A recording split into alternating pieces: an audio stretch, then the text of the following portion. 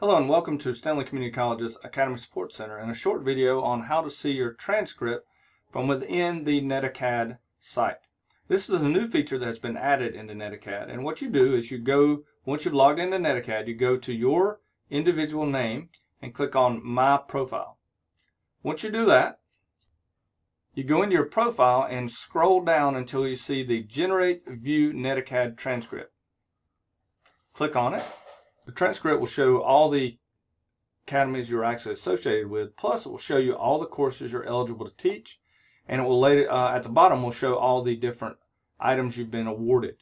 For instance, for me it's greater than 15 years teaching in the academy and some other items. So this is an easy way for you to grab your transcript and then provide it to your employers or to potential employers to show them what you are accredited to teach.